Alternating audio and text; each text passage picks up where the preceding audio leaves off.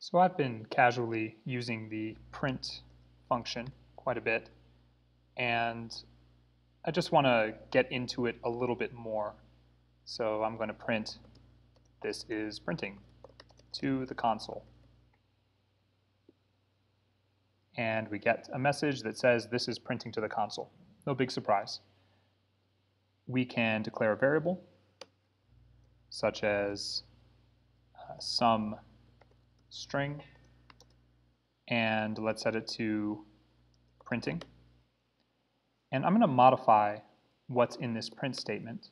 I'm introducing this a little bit early because it's going to exist in a number of lessons. I'm going to take this string that is in the print function and I'm going to make it into an F string.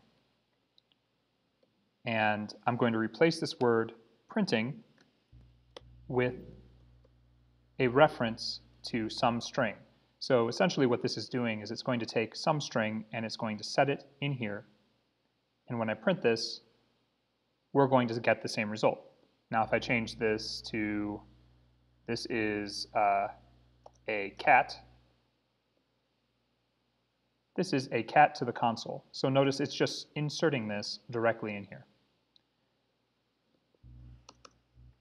One of the great uses of printing is watching how things change. So, we demonstrated something like this before where we look at X as it changes. So we can do this multiple times, and what we'll see when it's all said and done is X in every state.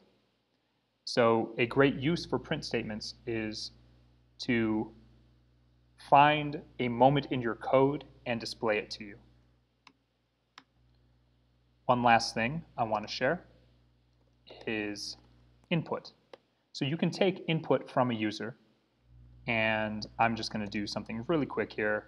X gets the input of, give me input, and if I run this, well, let's print X afterward.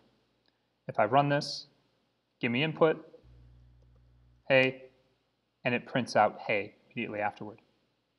So let's change this to give me your name, and let's change this print statement to your name is X,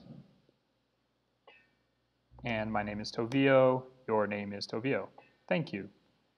One thing I want to point out here is the type of X. So I'm going to, instead I'm going to give it a number, say your number is X, and when I put a number in here, 7, notice that it's class string. It's not actually an integer as we'd expect it to be.